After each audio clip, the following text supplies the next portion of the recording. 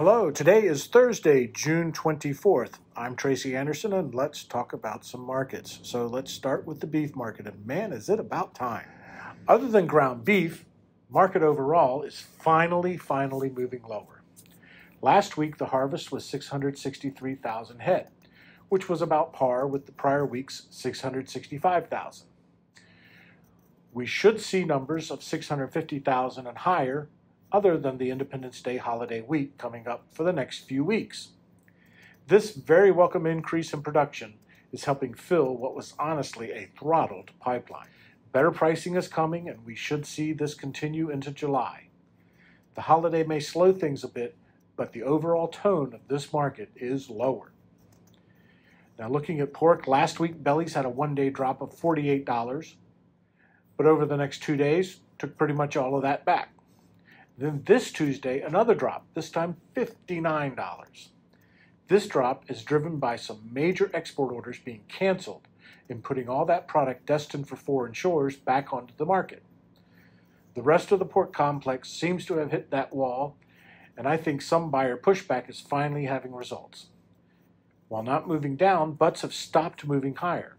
Still tight, but I do think we have better days ahead with pork. Another market with an overall lower feel. Now let's look at chicken, and hatch rate is holding at 80%. Still down historically, but improving. With all that good news, chicken prices continue to moderate on the fresh market. Boneless, skinless breasts, and even wings are showing available and lower pricing. Tenders continue to be an issue both in fresh and processed areas. I'm thinking we got through the worst of the chicken front. Labor issues continue, and as product starts to show up, hopefully, so will employees to process it. Now let's look at grains and a bit of rain. An update on corn planting added 2 million more acres to the corn estimate. Drought along the Mississippi River is causing concern, but so far has not pushed pricing up. Corn closed at $6.65 a bushel, down from last week's $6.99. There is some optimism that some export orders will be reduced or canceled. Additional canceled exports in soy have moved this market slightly lower too. Neither move changes the dynamic of our current grain markets, but a little relief is welcome.